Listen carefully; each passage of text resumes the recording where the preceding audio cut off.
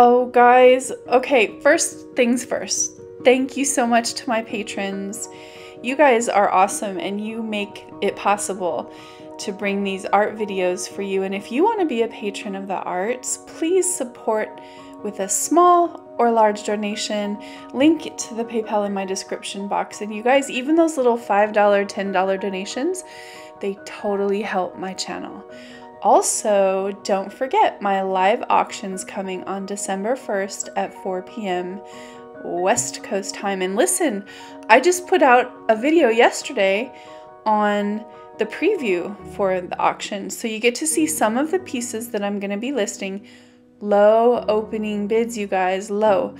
Because I'm trying to say thank you for all your support and all that you guys do for me. And so I wanted to make sure that everything is affordable. So I started out very low. And then also, it's not going to be everything that I have. I'm going to be painting a couple smaller pieces that I want to add to the auction. So I wanted to show you layering my cup. Now, in the bottom is a satin enamel. And then the colors that I used in this were the first a plum, a teal, a blue, a golden green, and then a turquoise. And then the very, very bottom is the satin enamel white. There's also 24 karat gold in here, and that's the Decoart 24 karat gold, not the golden fluids. But oh my gosh, you guys, I am so excited about this painting. I'm so excited about this video. Like, you know, sometimes I can't contain myself, and I truly am excited to share this one with you. This is really fun and special. It was just a really cool painting. It surprised me, and yeah, so I'm just excited to share it with you. One thing I did want to bring up before we go, this is the first cup, by the way, and before I show you the second one, check out Cause Creations art. If you guys don't know Kathleen Osmore, she just started her channel, Cause Creations Art. Her first tutorial video is coming out Sunday morning at 7 a.m. Link in the description box. She's an awesome artist, and Courtney Holscher is her teacher, so you'll see the influence there when you see her art, and I helped produce her video. And so it's just a mutual admiration society going on, but I just want to make sure to give her a little shout out because it's exciting. So you can see I'm just using a second cup here. One thing I did want to mention, I also had a metallic cobalt blue in the second cup. The only thing I'm really trying to do is make sure that the blues, that the green and the plum don't touch. That makes brown, so you don't want to do that. This is a 16 by 20 gallery wrapped canvas, you guys, that I clearly didn't work out for me before. So I put a puddle on there of satin enamel white mixed with the Artist Loft, and that's the 50-50 blend that Melly D created for her cloud mix. And I just added a little bit of water to it. That is a gorgeous shot right there. Look at that, you guys. And I purposefully made this video to give you some eye candy. It's a lot more work when you have more than one camera going.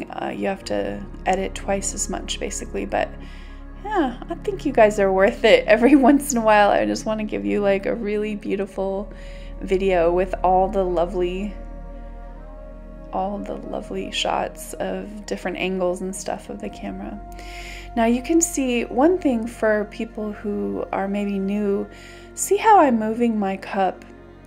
That up and down motion, I guess it would be back and forth, you get those beautiful fingers, and versus a straight pour, which means you're just holding the cup still.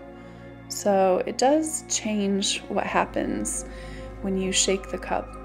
And I just wanted to give this little swirl to spread some of that paint out a little bit. And then this is the second cup. This one's a lot fuller. That's a straight pour right there. See how I'm not moving the cup at all. I'm just letting the paint straight pour into the canvas. Now this little technique right here, this little,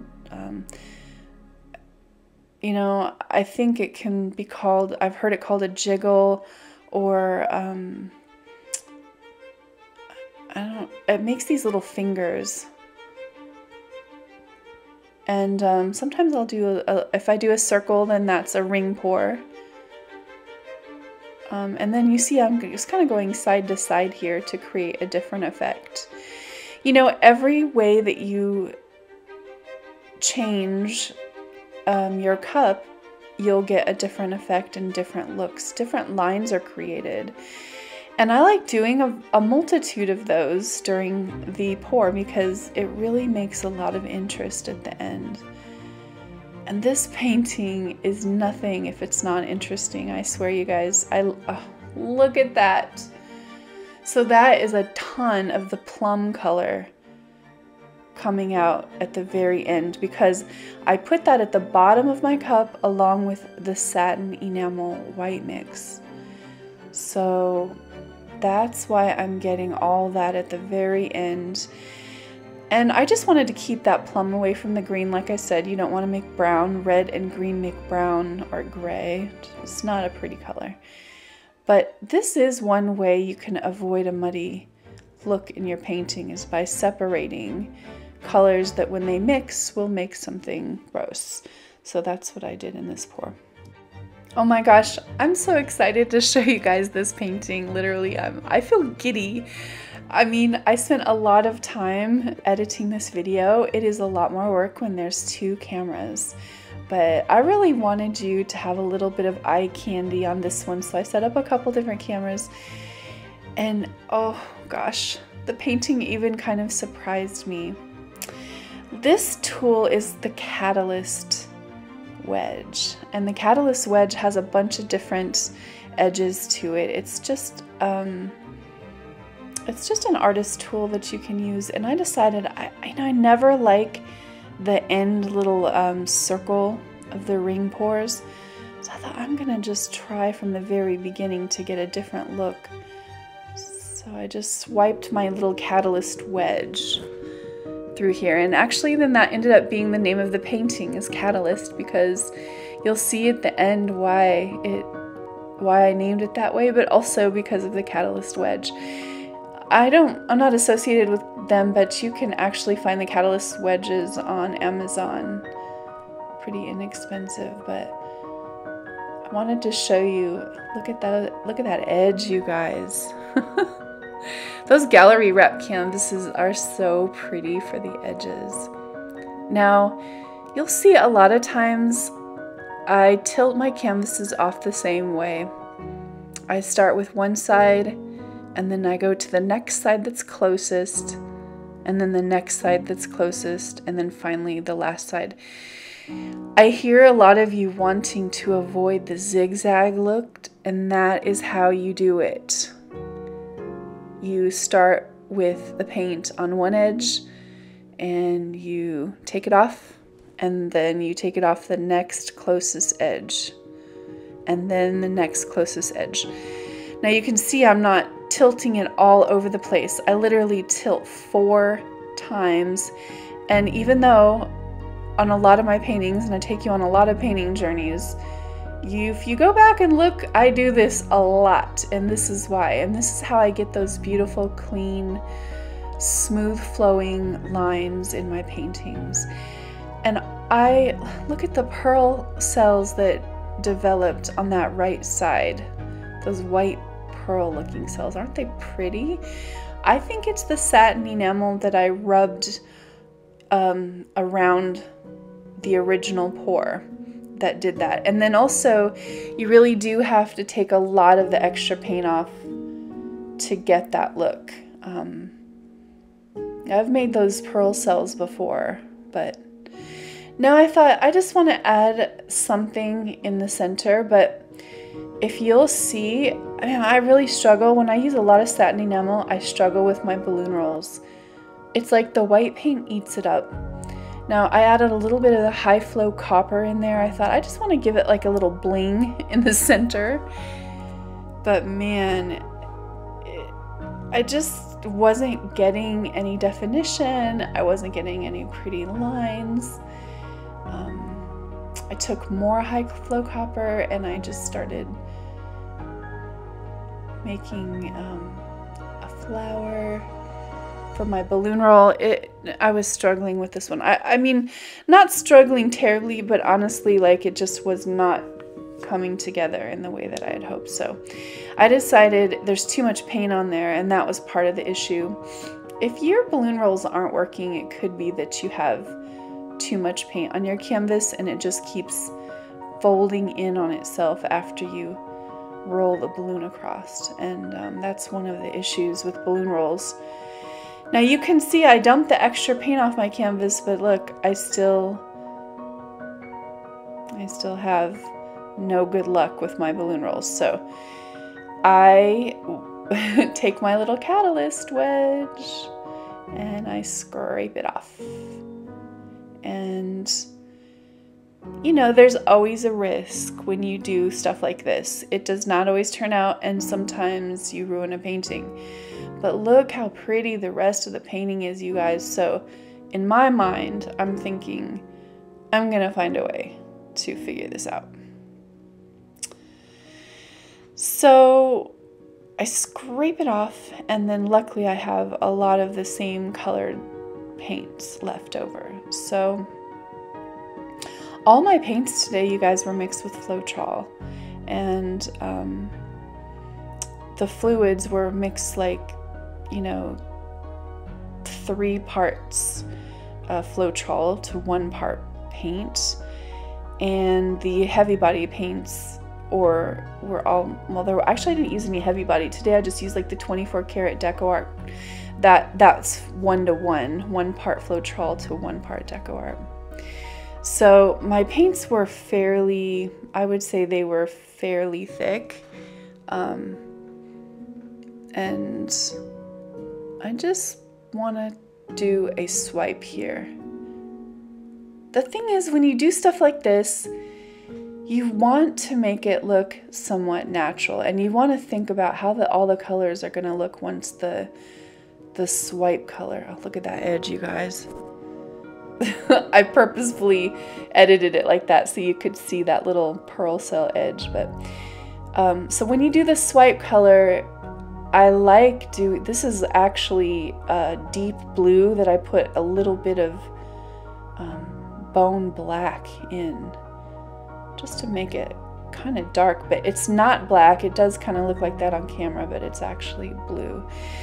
And I put a little bit of water in there because it's great to swipe with a color that is a little thinner, with a paint that's a little thinner.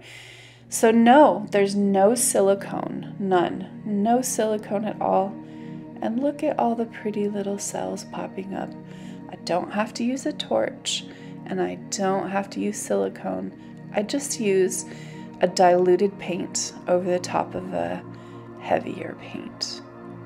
And that's how that happens. And then I put high flow pearl. Now the reason I did this is because I wanted to create a light area, a point of lightness that once the painting dries, that high flow pearl is extremely metallic.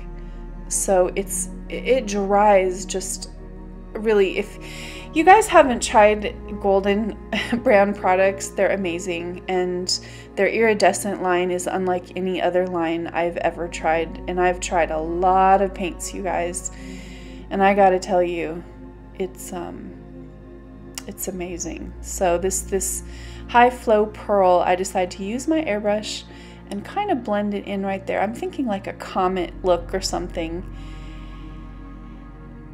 And then I decided I don't like it. So I'm like, no, I want a continuity, but I'm definitely not going to disrupt those beautiful white pearl cells over there. So I take my tool, my catalyst wedge, and I scrape that off. This is a different wedge here that doesn't have the comb tooth on it. I've been using those for my little mixed media pieces and stuff. It's been pretty cool. I haven't showed you guys all of them, but so then I just decide I'm gonna do another swipe on this side. I'm not as careful because I'm getting tired. I edited this painting, but it took a couple hours and I'm starting to get tired here, so you can see I'm not as careful necessarily, but it actually doesn't matter because it turns out the same. It turns out just as pretty. So I add the dark blue black again because I want to join these two sides together to make it look like it was purposeful. And look at the cells that start to develop again, so pretty, and no silicone whatsoever. I take you in for a little bit of a closer look here so you guys can see. See how that happens? It's magical right before your eyes. That is the magical beauty of a swipe, and don't ever underestimate the simple techniques, you guys. I know I do a lot of complex looking techniques, but honestly, my paintings are combinations of very simple techniques, one on top of the other. And it makes it accessible to everyone, really, who can't do a swipe and who can't do a dirty pour. Right? So I'm about to show you this one under the lights so you can really see. Here is right after I painted. This is wet right after I painted it, and I want to show you the metallics. Look how gorgeous and rich. Oh my gosh, I love that area right there where the teals and the gold, and oh, it's so pretty. And there's the gold just popping through, and it created all that beautiful lacing. There's a lot of cells in this piece. This would be a piece for someone, not be a piece for someone who doesn't like cells, but man, it has a great composition and flow to it. I think you could hang it any way you wanted to. Here's the final piece, you guys. Isn't it gorgeous? And look at how it dried. I want to show you. It's still so vibrant and pretty. You guys, contact me about this piece if you're interested, and I would love for you to make it yours. That's the piece dried, you guys. Don't forget my live auction. I'm so excited to see you guys there December 1st at 4 p.m. West Coast time, and thanks so much for watching. And don't forget to support my channel, like, comment, subscribe, and hit the notification bell.